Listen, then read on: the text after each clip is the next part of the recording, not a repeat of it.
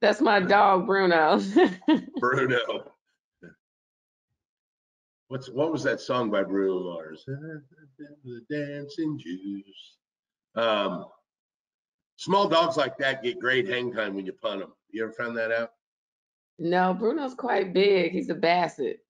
Oh, all I saw was the tail go by at the very end.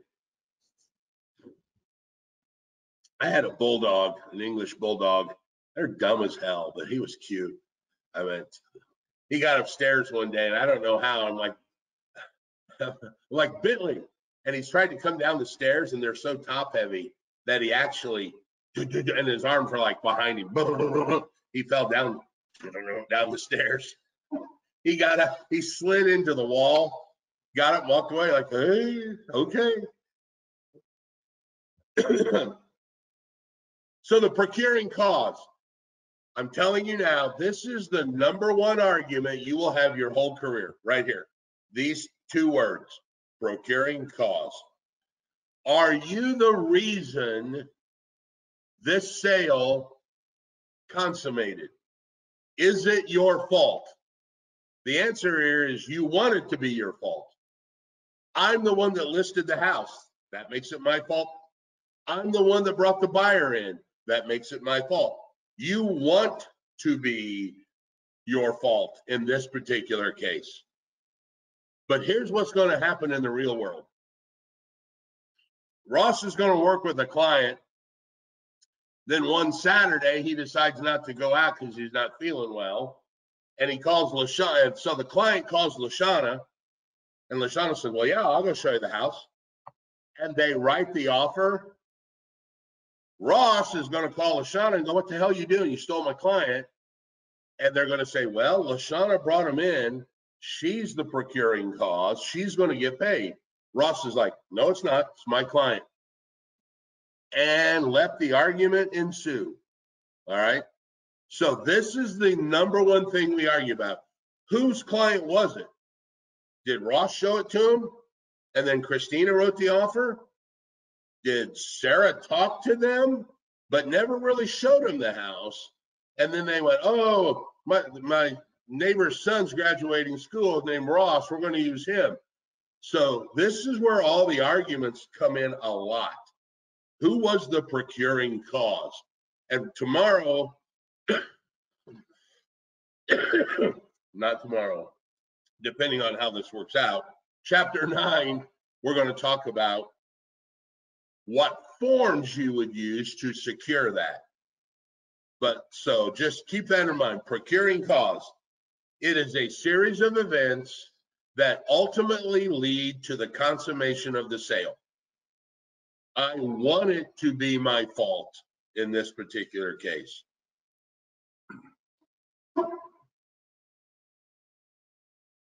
Now, when you guys sign, so that's the commission.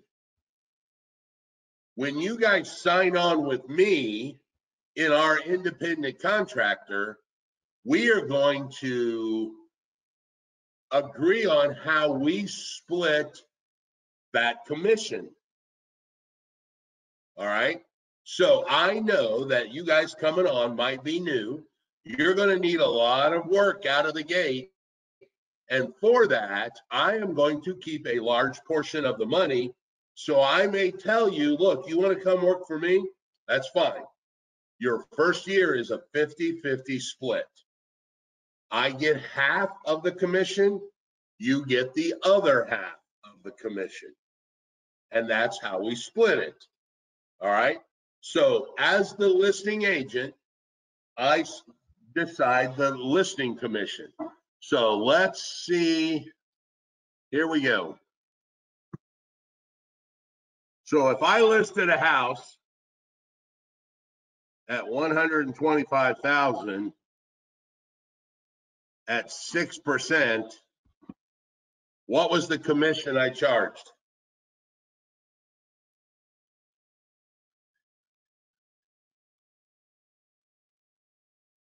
This is going to be a little harder doing it this way, because that means you guys are going to have to constantly keep unmuting. 7,500. Yep. Everybody, so this is easily how it's done. I listed your mom's house. I charged 6%. We got 125,000. So the commission I earned was $7,500. All right. Now, of this 7,500, I want to tell you one other thing here that we haven't talked about yet. In order to get the buyer's agent to bring a buyer, I give away this thing here called the BAC. The BAC stands for the buyer's agent commission. Of that BAC, I am going to give away, and this is my decision, 50%. So that means of this 7,500 that I give away, that I have earned,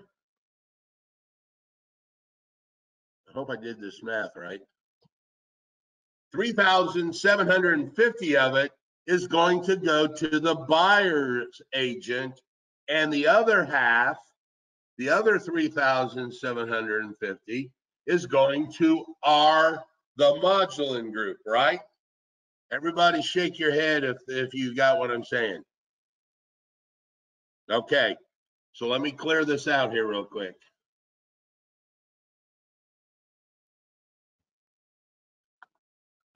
Of that 3,750,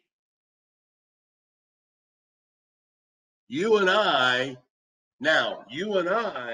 are on that 50-50 split. So somebody tell me what 50% of that is. 1875. So that means I made $1,875 and you made $1,875. What happened to the other 3,750 that went to the buyer side? Here's the answer. I don't care. I don't care. I gave that portion away. All right. And that I gave that to the Remax company so that when they brought a buyer in, that agent got paid. Who did we just lose? Ross. Ross. Are you there, Ross?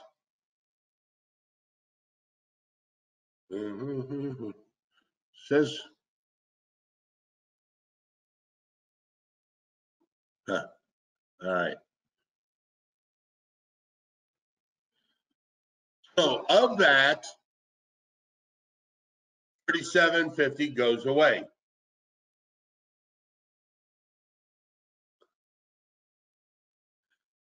All right, so let's do a couple others just for fun to make sure that we've got it straight, because this is going to be a very common test question, and this is the math that everybody loves. All right, so let's go back over here. File new, don't save.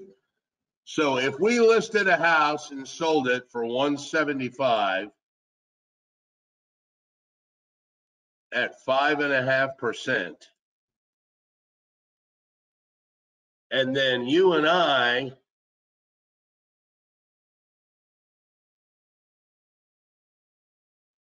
there, of that 5.5%, I split it 50-50 with the buyer, and then you and I are on a 70-30 split. Now, anytime you see a split like this where it says 70-30, you as the agent are always the bigger number.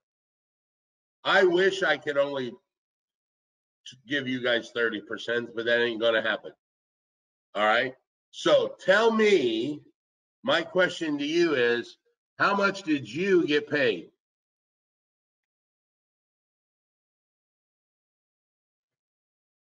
I will do the math as well. and come up with a number. $3,368.75.